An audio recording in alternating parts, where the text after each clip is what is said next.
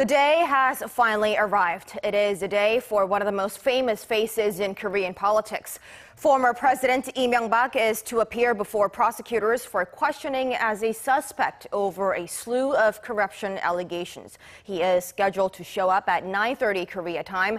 And to get a check on the atmosphere on the day of his summoning, we have our reporters on standby. And we go live to our Lee Jeong-yeon, who joins us from outside of Lee's home in southern Seoul.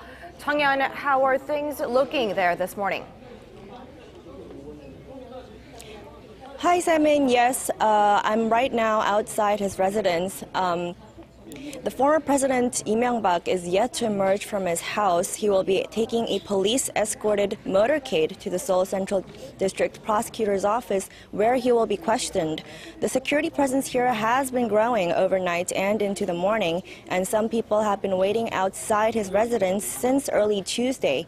Prosecutors have requested his presence by 9:30 a.m., which means he'll have to leave his residence at around 9 a.m. for the short drive to the prosecutor's office. Although this scene might be familiar to those who followed former President Park Geun-hye's questioning, it's actually a lot quieter at this former president's residence.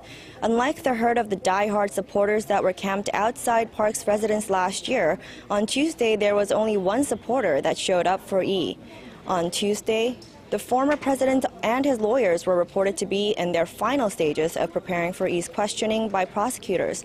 The lights have been on since before 5:30 this morning. We can only speculate the former president is in his final stage of preparation ahead of what's likely to be a very long session of interrogation.